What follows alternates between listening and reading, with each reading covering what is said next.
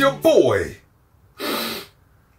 Brass tacks in this bitch, you already know. Guys, we're gonna talk about it. I've seen in so many forums, in my comment section, in Facebook groups in general, people are always having this discussion, and the discussion is, if it ain't a 4K digital intermediate, guess what? It's not real 4K. Well, let's just keep it real. 4K Blu-rays aren't 4K anyway. See, real 4K is 4096 by 2160. 4K Blu-rays are 3840 by 2160.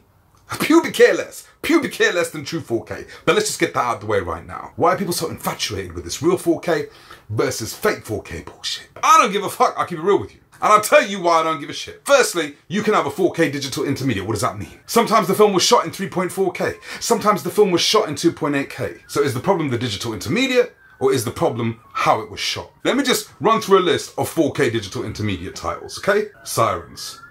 You know, back in the day, I'd hear Sirens and think nothing of it. Now with all the shit that's been going on lately in the world, could be anything. 4K digital intermediates. The Great Wall, Miss Peregrine's Home for Peculiar Children, Passengers, Revenant, Power Rangers, Logan, to name a few. All of those are fantastic 4K transfers. Let's talk 2K digital intermediates. Shallows, Fate of the Furious, John Wick 2, Tarzan, Alien Covenant. God damn! Those shit sound pretty good, don't they? A lot of those 2K digital intermediates, in my opinion, look better than the 4K digital intermediates.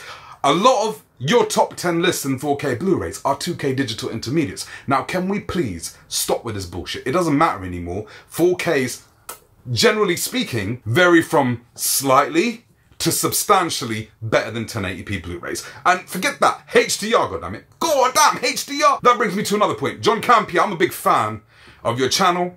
I love everything you do. I followed you since AMC days, Collider, and now you got your own thing, right? If you're gonna talk about 4K, how about we talk about HDR? I see you talking about 4K in one of your videos. Not once did you mention the main thing, 4K HDR. You got tons of subscribers and you're misinforming them on 4K. That needs to come to an end. I got a lot of love for you, but you leave the 4K to the chap. So great selling features of 4K. You got Atmos Sound, you got DTSX, you got HDR. So why does the digital intermediate matter? Why does it matter to you guys? As far as I'm concerned, I couldn't care less. The only reason I mentioned the digital intermediate in my reviews is because it's important to some of you guys. I don't know, I've been meaning to say this for ages, but now I've said it. But look, if I'm wrong, I'm wrong. You guys tell me, why does it matter to you? Films are gonna have to start shooting in 8K, and some films have, but guess what?